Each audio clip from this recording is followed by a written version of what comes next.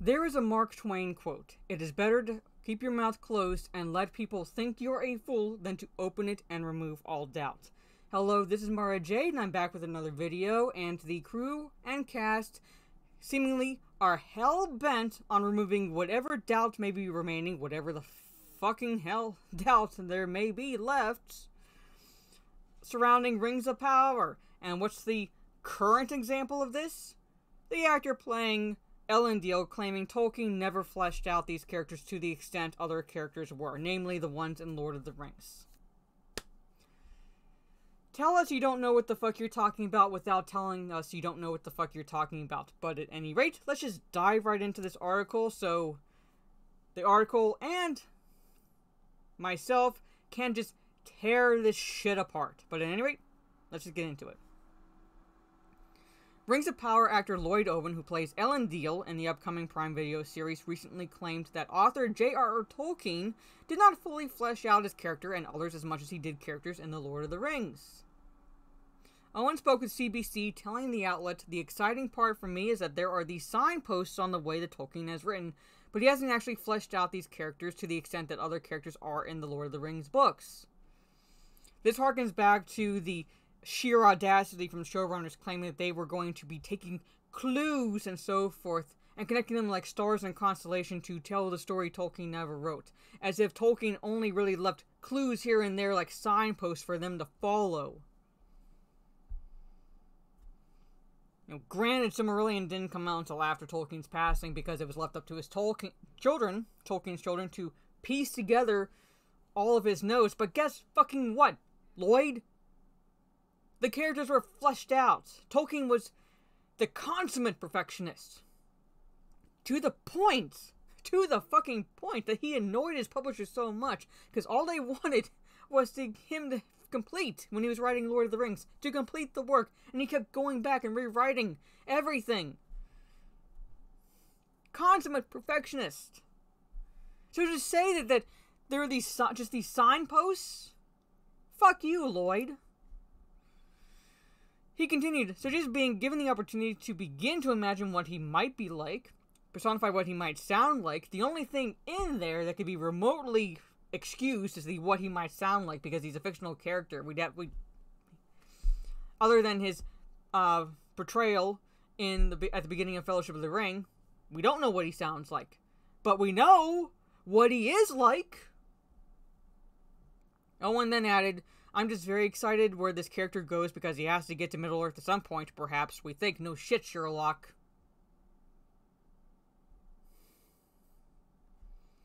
And forged the last alliance of elves and men, which we saw at the beginning of Fellowship of the Ring. That was the last alliance of elves and men. That's what marked the end of the Second Age and the beginning of the Third Age. So that journey arc is an exciting one to go on. And there he is with Galadriel in name only. Owen is either incredibly ignorant about Tolkien's actual writing, or he's outright lying in order to promote the show. I would lean in particular with the cast.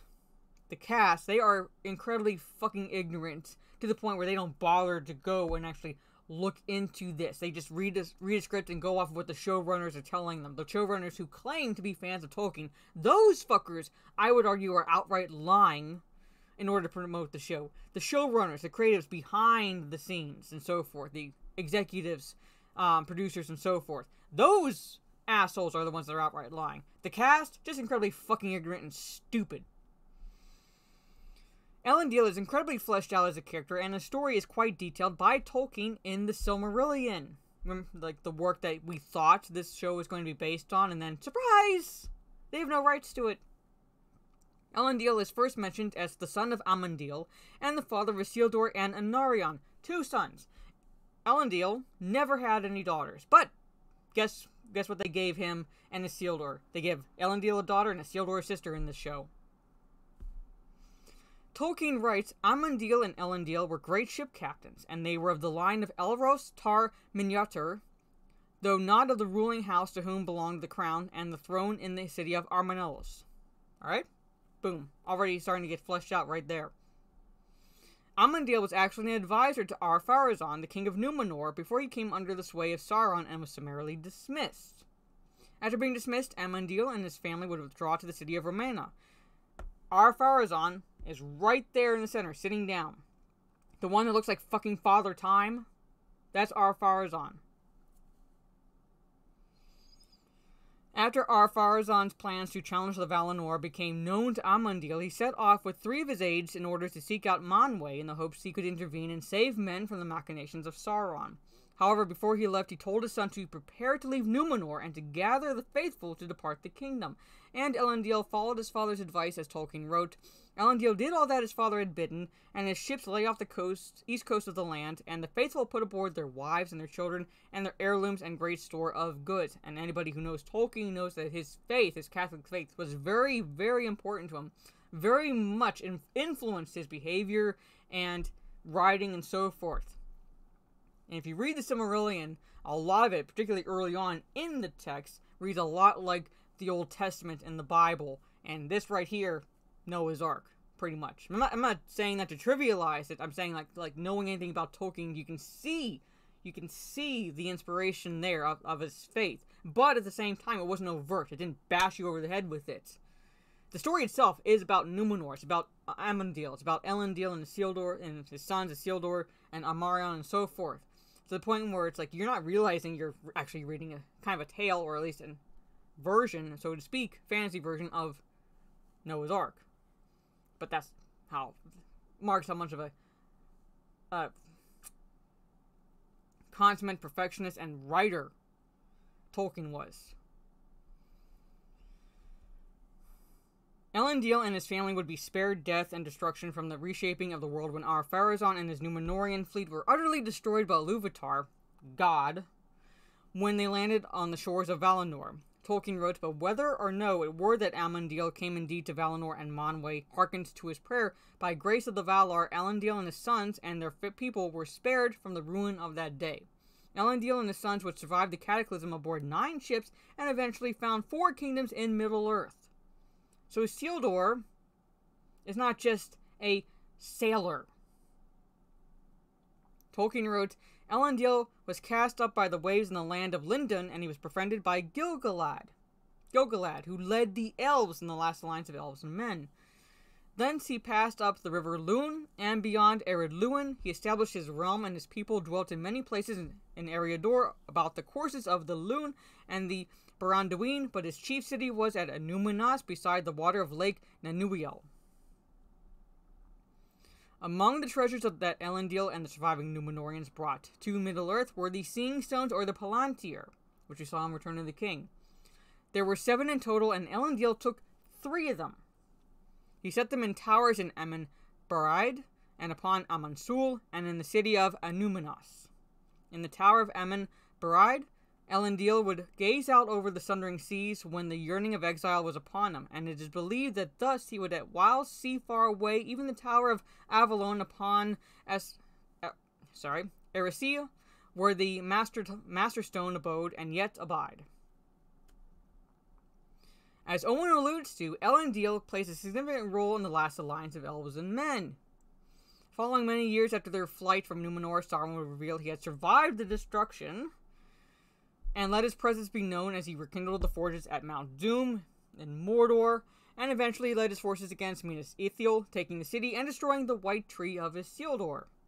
Elendil would create the last alliance with Gil-galad, where they marched east into Middle-earth, gathering a great host of elves and men. They would lead their army against Sauron and face him on the battle plain that lay before the gates of the Black Land. Do you know who also was at the last alliance of elves and men? Elrond, not warrior princess Galadriel, that Rings of Power is depicting. Elrond was. He was a commander.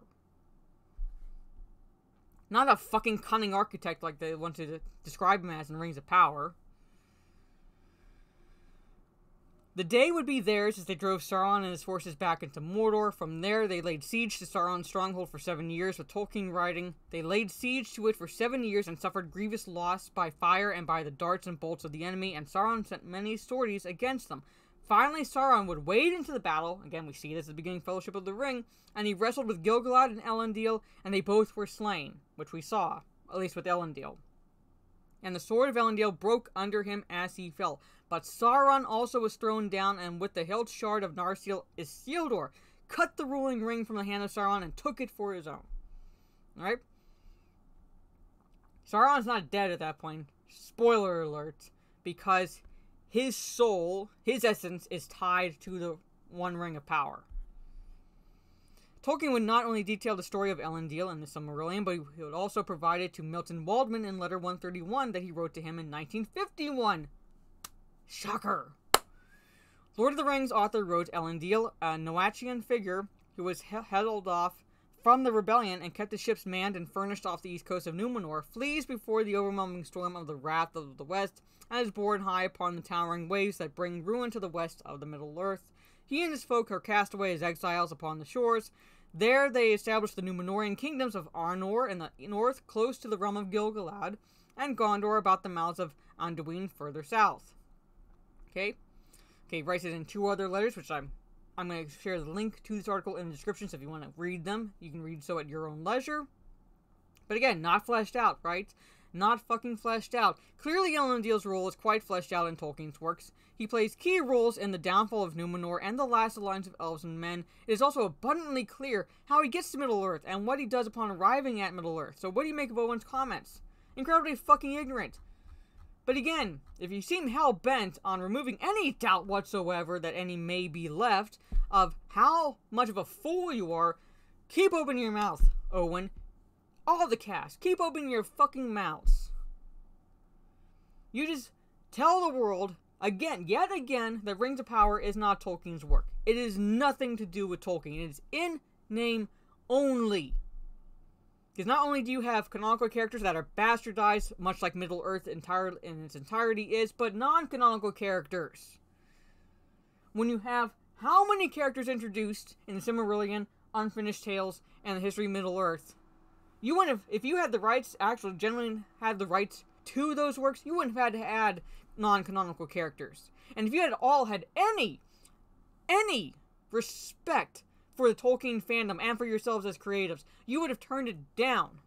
You would have turned it down, saying, I can't do justice to this work because all I have access to are the appendices, and what the hell can I do with those? I can't tell any stories with those. I can't do any justice or faith to the lore established by Tolkien and Middle-earth. I can't do any of that.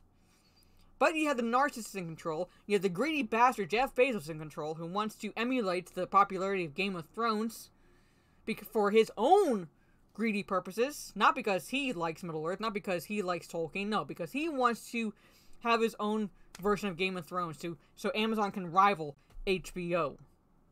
Jeff Bezos, stick with what you know, and that's Amazon, if at all. Take your phallic head and phallic-shaped rocket back to space, because it does not fucking belong in Middle-earth. But at any rate, let me know what your thoughts are down in the comments below. Do you agree with this actor, Lloyd Owen, who's playing Elendil? Do you disagree with him?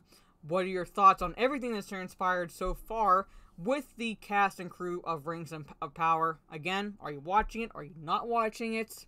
Are you still on the fence? Are you going to give it the first episode a chance? Let me know all that fun stuff down in the comments. I will be live tonight on Twitch, going back to Metal Gear Solid 5. I'll be dressed as cosplaying as Quiet from the game, so I'll be starting that about 7:30 p.m.-ish Eastern, so come tune in for that. Jade_Fire is my Twitch name. Tomorrow I'll be playing Destiny 2. Wednesday will be the Cringe Factory live stream I do on YouTube. Thursday will either be Naraka Blade Point or Aliens Fireteam Elite, depending on if someone who wants to play Aliens Fireteam Elite is available. And then Friday, if I do stream at all on Twitch, it'll be most likely in the afternoon time frame, because I won't be able to do anything in the evening because I have to get up early both Saturday morning and Sunday morning. So that is my tentative schedule right now for streaming this week. Again, like, share, subscribe, all that fun stuff. This is Mara Jade. Catch you on the dark side, and keep opening your mouths, you fucking fools.